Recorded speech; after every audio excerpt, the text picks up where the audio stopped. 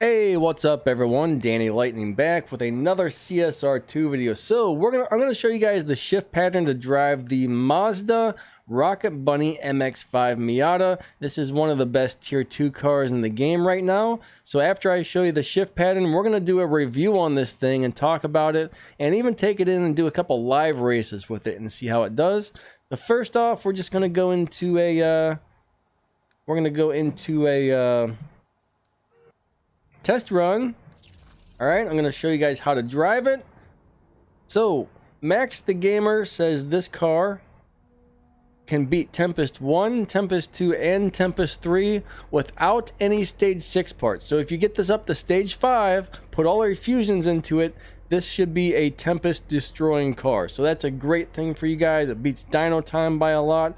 First off, all right, to drive this thing, you're going to want to let go of the gas right on number 1 to launch. You want to instantly shift into second gear. Like the second you launch, get into second, okay? The needle will drop down to 0 RPMs, and a lot of people probably think that's a bad thing, but on some cars, including this one, that's a good thing. All right? Then you're gonna do a perfect shift in the third gear and hit your nitrous. All right, perfect in the fourth, perfect in the fifth, perfect in the sixth. I forget how many gears we go into, but let's give this one a go. 3, 2, 1, let go. Second, third nitrous, fourth. Now I did not shift into second quick enough, guys. All right, I delayed because I was thinking about what I was gonna say, and I screwed that one up. So the next run should be even faster. Okay, next run we're gonna get it right. There we did a 9.484. Remember, tier 1, 2, and 3 cars do quarter miles. Tier 4 and tier 5 do half miles. At least 90% of the time. There are some exceptions for some races. All right, let's give that a go again. This time we're going to smear the dyno. 3, 2, 1, go. Second, third nitrous, fourth, fifth, sixth. And that's exactly how you want to drive this car. Right there. The first time I didn't quite get it right. This time I did. So this is a Tempest beating car. This car should blow through Tempest no problem. All right, I've actually got down to 9.38 something a couple times. This one ran a 9.428. I've got 9.382 or something like that a few times. We got a dyno of 9.485. So this is beating dyno by a nice amount. Now one thing, once you get this car to stage 5, you can just automatically dump your tires down to 8 psi. I should say stage 5 with a lot of fusion parts, okay? If you don't have very many fusion parts in this, this probably isn't going to work. But the first thing you want to tune on this car is your tires. Pull your tires down until you get the most amount of Evo points, all right? The little points right up here. All right, once you see those, go up to the highest point. Stop with the tires, then move to your final drive. Move it a little bit to the right until those get as high as possible. And then you're going to actually want to move your nitrous over to the left and get those numbers as high as possible. That makes this car run really good. You might even be able to beat dyno time by more if you were to move your nitrous over to the right a little bit, but the car might actually, may or may not run a little slower. I'm not 100% sure, but you know what, let's go ahead and give that a try. Let's move the nitrous all the way up, do a test run. Now we're losing a bunch of Evo points, and the dyno time is going to read slower, but sometimes this will make a car beat dyno by more.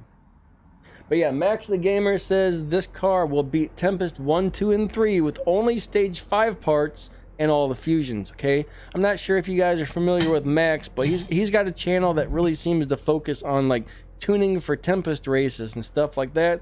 That guy really knows what he's doing when he's talking about tuning, so he's great for Tempest things, so I'm pretty sure he's correct. You know, he knows what he's talking about, so this is going to be a great live racing car, great all-around car, dyno beating car, Tempest car, all right? Only thing that sucks is Mazda parts are pretty rare, so if you got bronze keys, you might want to use your bronze keys when the Mazda parts come out. All right, so let's go ahead and do this again. Let's see if we run faster or slower with the nitrous all the way up. 3, 2, 1, go. Second, third nitrous, fourth, fifth, sixth, For some reason, my car felt way slower. So this might actually might not be good on this car, but we're gonna find out. Nope, no good, no good. Okay, we're gonna put the nitrous back to where it was a minute ago. So there we are. Now maybe you can boost it up a little bit and that would help, but on this car it's kind of weird that you turn the nitrous down, but that's what works on this car. So anyways, if you guys don't know how to tune a car, make sure you go to my tuning playlist. I cannot emphasize enough that you cannot just copy somebody else's tune unless your parts match theirs exactly. Some cars do have some exceptions, like once you get to stage 5 and you get a bunch of fusions, you can just go ahead and pull the tires on this car down to 8 psi, and that's going to work for this car. But most cars, you really just can't do that. Okay, so let's go try and live race this guy right now. Let's see how it does for live racing. First, I'll open the doors. I got some choppy lag going on here, which is a little weird. Let you guys get a good look of, you know, what this car looks like here. Someone asked me to do this for reviews. A couple of days here, I'm going to do a review on the C10 Tiffany, which is a super sweet car. Alright, very cool car right here too. But yeah, we're going to do the C10 Tiffany review here in a couple of days. So let's take this into live racing. I guess I'll pause it until I get into a match to save time. Alright, so it looks like we've got a race. This is a very hard car to beat, so let's see what happens. Alright, we're going to take this guy on, and we are going to try and win this race. We are going to try and win this race, alright? 3, 2, 1, go. Shift. Third and nitrous. Fourth. Fifth. Sixth.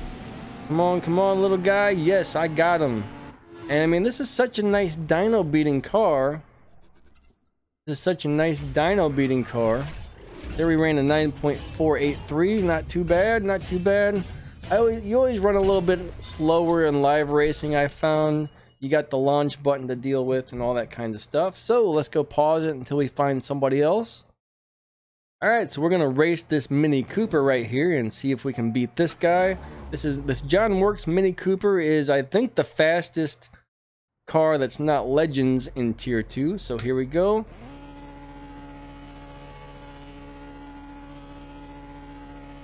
And are we going to launch or what? I think we might have a problem. I think we might have a problem here.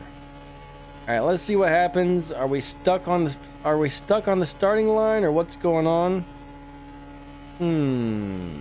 3, 2, 1, go. Second.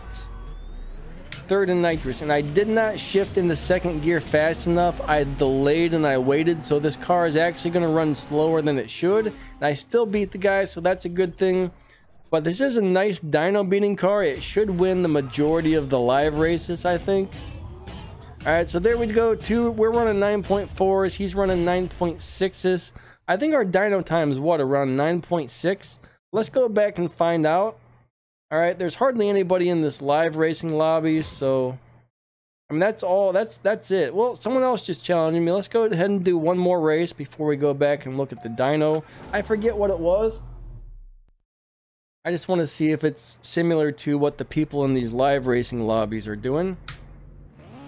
3, 2, 1, go. Shift. Second, third and nitrous. Fourth, fifth, and sixth. I kind of got a bad start on this one, and cool, I pulled ahead. I got it. So this is definitely a really, really good car for pretty much everything. You know, if you can get this car, if you need a good tier 2 car, you might want to try and get this one. Okay, normally I say, hey, if you don't need a car, you know, save your keys, don't waste your keys, don't pull the car. But even if you're low on keys, man, if you can get this one, you probably should, because this is an excellent car for pretty much everything from what I can tell. All right, let's go ahead and race this guy real quick. We'll do a few more live races. One more live race with this. 3, 2, 1, go. Second, third and nitrous, fourth, fifth, sixth. All right, that was a really good run right there. All right, nobody's gonna beat this car, I believe. There might be a few cars out there that can beat it, but for the most part, I got a 9.448. That was a good run. And if you'll notice, it's over 1,253 Evo points right now, so it's making over 1,000 respect points. For a 3-star tier 2 car, that is amazing, okay? You're not going to find very many tier 2 cars that can get over 1,000. I mean, this only has, I mean, that's, you can do this on stage 5, okay? Stage 5, you got over 1,000 Evo points. This thing's a beast, okay? This car is a beast. So let's go ahead back to our garage.